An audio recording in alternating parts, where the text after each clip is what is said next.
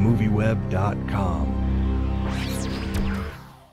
What were some of the challenges of shooting this in Portland? No challenge as far as I was concerned. I mean, I loved working in Portland. I think that Portland is not a generic city, and it's very easy to make Portland a character within this film because it's so unique and so specific that the Willamette, see, I learned to say Willamette. Oh yeah, I know some people have a problem with that. And but the architecture of the city and it was great to try to find my way into that city because I loved it so much.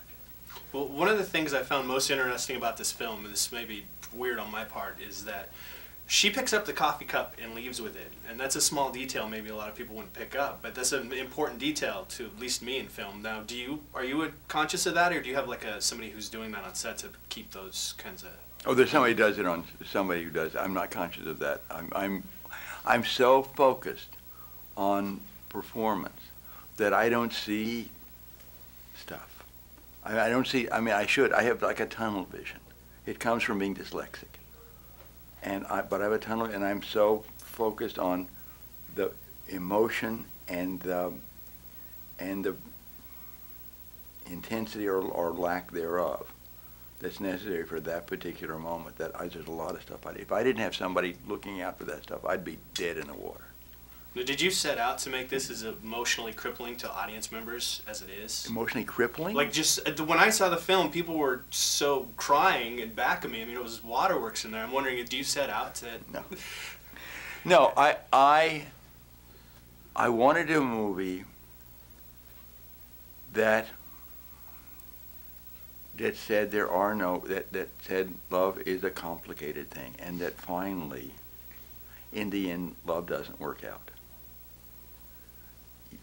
You get divorced, or someone dies, and you're alone, and yet we still do it. It's that the power of love is that in spite of somebody saying to you, when you fall in love, this isn't going to work, buddy, you still do it. You can't not do it. It's irresistible. We can't live without it. Why do you think Morgan Freeman's such a great dispenser of wisdom? I mean, why did you go with him in that role?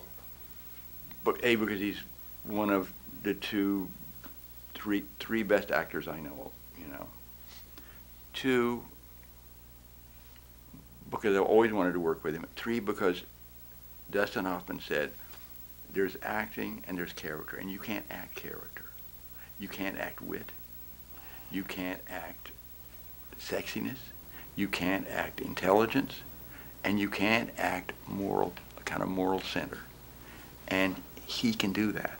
It's not, no matter how good you are as an actor, you can't act it if you don't have it. And Morgan has that anchor that keeps this picture on track. Feast of Love.